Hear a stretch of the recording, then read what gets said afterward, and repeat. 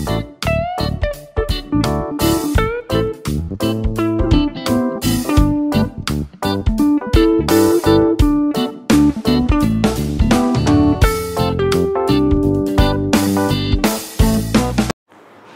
to our channel Mishti Meow Diary. So today I am going to prepare a fantastic new recipe for them using sweet corn and chicken. Okay, so for this, at this moment I have cleaned the sweet corn and cut it, and the chicken is also washed and I have kept it ready. Okay, so this chicken consists of bones and chicken skin. So you can see here I have filled the pot, my vessel, with water, and I have put in lot of water because it's summers here, and yes, it's very important to keep them hydrated. So this water will help me in making a lot of bone broth. So now, since the water is warm, I will add the chicken pieces to the water. So you can see that I have cleaned the chicken properly, and the chicken is having some skin attached to it, and yes, this is a chicken which has bones as well, because I want to give them good nutrition, and bone broth is very good for the health. Okay, so that's the reason I always take chicken with bones, and obviously this is a human grade chicken and not a pet grade one. Okay, because we all actually want to give them the best food, because home food is known for its goodness, for lots of nutrients. So I have added this chicken and will wait for it to come to a boil. So you can see here the froth has come up, so I will be removing it. Okay, Tiny loves this, so I will just take it out in a separate bowl and keep it, and once it's cooled down I will be giving it to her. Okay, so you can also remove it this way, or you can leave it. There is no harm in leaving it. Okay, but I feel you must clean, we must remove this, because this is not a very healthy thing, but yet I feed it to Tiny because she loves it. Okay, so here you can see the oil from the chicken has come up. Okay, so you can see it's really good. The chicken has almost boiled, and now I will be adding sweet potatoes to it, and again I will be just cooking it. Okay, so we'll wait till the time the sweet potato is completely cooked. So in between we will have to check this. Now sweet potato is very fibrous, okay, and is very good for your cats as well as kittens. You can give it to both of them, okay, because it's full of nutrition. So we'll add and we'll wait. So here you can see now the water is completely clean, it's clear.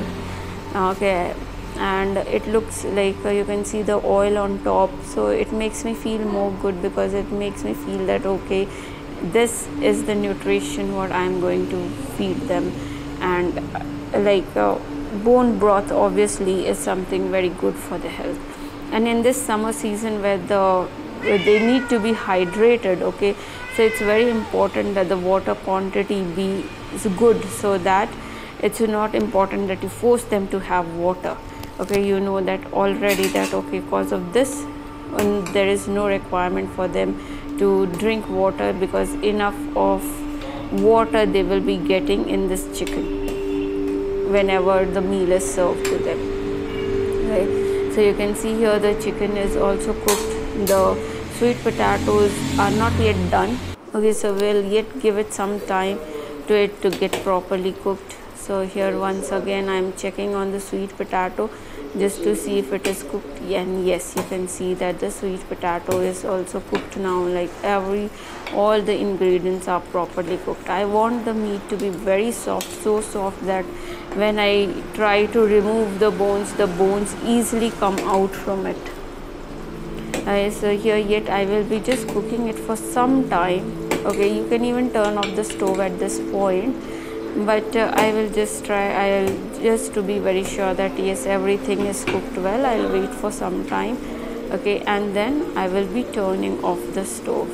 So you can see nicely it is boiling. Okay, everything is well cooked, but yet just for the meat to cook an extra bit more, I have left it on the stove top.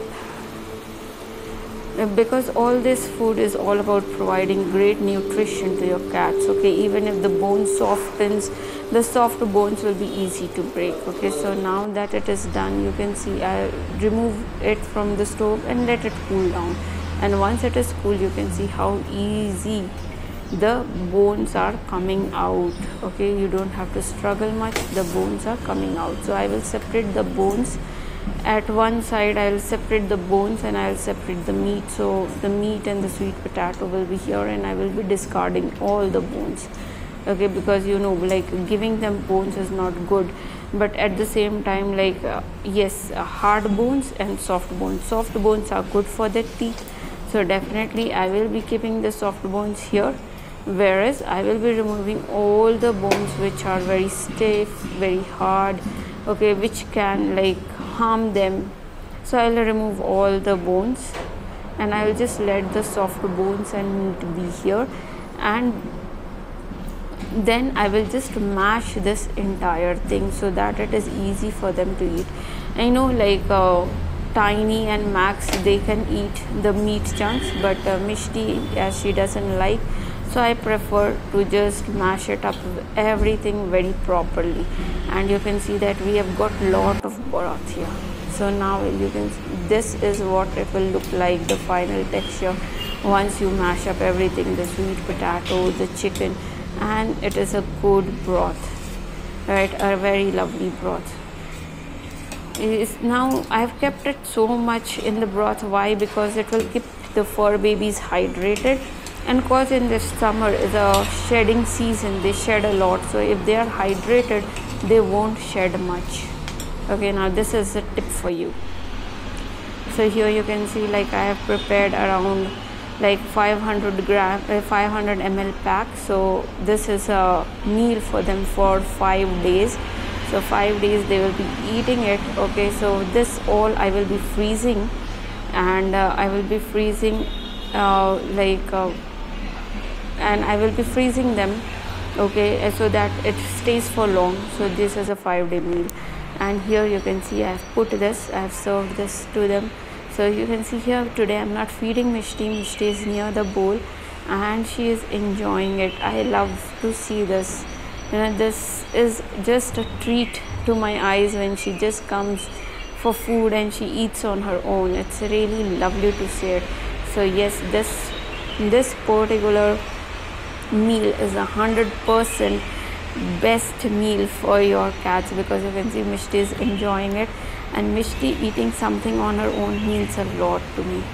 Okay, so definitely you can try it for your cats, and you can let me know in the comment section that how did your fur babies enjoy this meal, what did they love it or not. But yes, do remember to keep the broth much, because it's summer season and broth keep them hydrated and it's very good for the health. Right? And I hope that your fur babies do love it. Do like, share and subscribe to our channel, and stay tuned for more recipes.